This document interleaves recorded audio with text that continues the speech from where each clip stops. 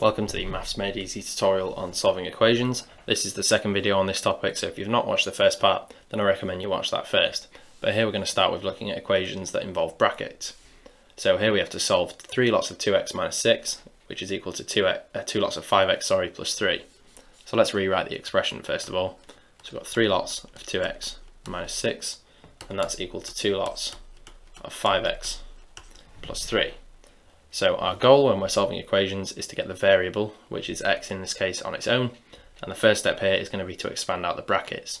We've got a separate video on expanding brackets if you're not sure how to do it, but the process is as follows. We do 3 times 2x, which gives us 6x, then we do 3 times minus 6, which is minus 18.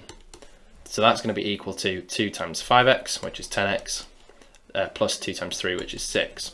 So we've got 6x minus 18 is equal to 10x plus 6, and as I say, we want to get the x's on their own. So the goal here is to get x on its own, so we're going to minus 6x from both sides.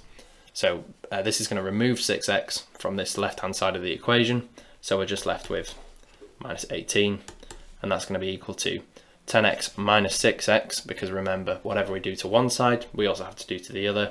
So 10x minus 6x is 4x, so we've got 4x plus 6 on this side. So as I say, we want to get the x's on their own, so we're going to subtract 6 from the right hand side and the left hand side to give us minus 24 is equal to 4x. So we've removed this 6 here from the right hand side of the equation, so we're left with minus 24 equals 4x, and then the next step is to divide by 4 to get x on its own. So minus 24 divided by 4 is minus 6, so that's equal to x. So if you like, we can rewrite this as x equals minus 6, and that's our answer.